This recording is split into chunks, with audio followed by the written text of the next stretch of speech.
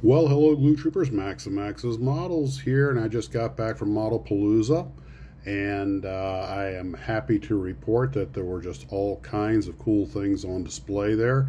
A lot of these pictures are courtesy of Fran Fierco, our channel friend, because when I was on my way down there, I got stuck in traffic. So I only got the last hour and a half or so, but a lot of the models have been put away, but Fran fortunately sent me these pictures, and I will probably do a more in-depth video later. However, I did get an opportunity to go visit a bunch of the vendors. We'll talk about that in just a second. Once again, as always, the incredibly excellent builds you expect from a show like this. Just master level work on all parts. So, and some of it, like this, were somewhat kit bash, which is really cool.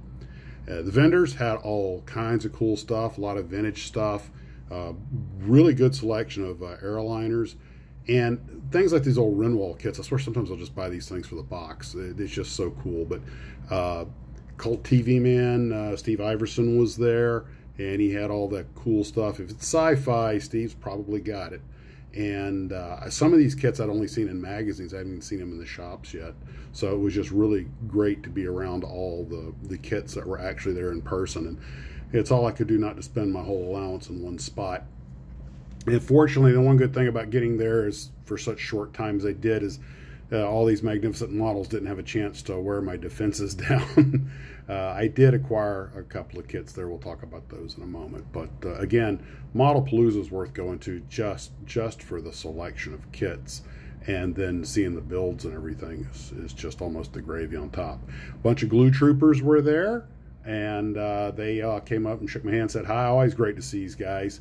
There's Barry and Fran. Fran took a lot of the photos, and Barry drove up from Lauderdale for this. There's Steve Iverson of Cult TV Man, who has so many cool sci-fi and horror movie kits. A lot of these are the new Mobius kits, and just all the cool stuff that's coming out.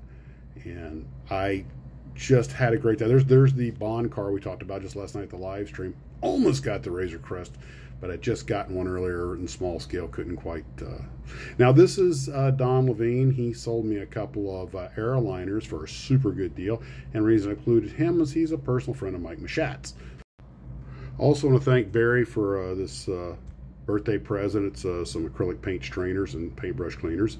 The models I got from Don, the Airbus, as you can see here, it's the standard 1:144 Revell kit, and it came not only with the decals that are standard to that model, but it also there were some aftermarkets for Boeing 727s, so Northwest Orient and National Airlines. I wasn't expecting those, so that opens up some possibilities.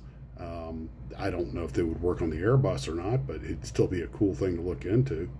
And the DC-8 that I bought, this is Ladella kit, and I'm wondering if Mike did that box art. Anyway, the decals look like they might be usable, but we'll see. It's a typical Revell kit. There's some flash on it. The windows are the kind that are sunk in. You don't put the glass in, but that makes it easier to use paint to fill in there and mark them up. But straightforward kit. I look forward to building it. I did a parts inventory. It looks like it's complete. And Barry gave me this flyer from the Neutral Zone Studios up in Georgia, where they have that replica of the interior sets of the original series Star Trek Enterprise. I got to get up there and see that at some point. So that's what we have right now, just a quick and dirty. I'm making this on my cell phone from a hotel room.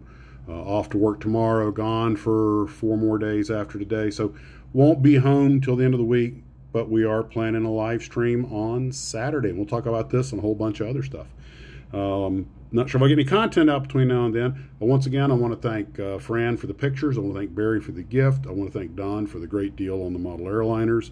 And lucky I got out of there with as little damage to my wallet as I did, because I could have definitely spent my whole allowance there. Modelpalooza is a great thing. Unfortunately, Trey of Trey's Models wasn't able to make it this time, and his presence was missed. So Trey, we hope to see you there next year. Who knows, maybe I'll get a table up there and talk to him about doing a live stream from Modelpalooza next year. And that's what we have for right now. You guys take care of yourselves, and as always, model on.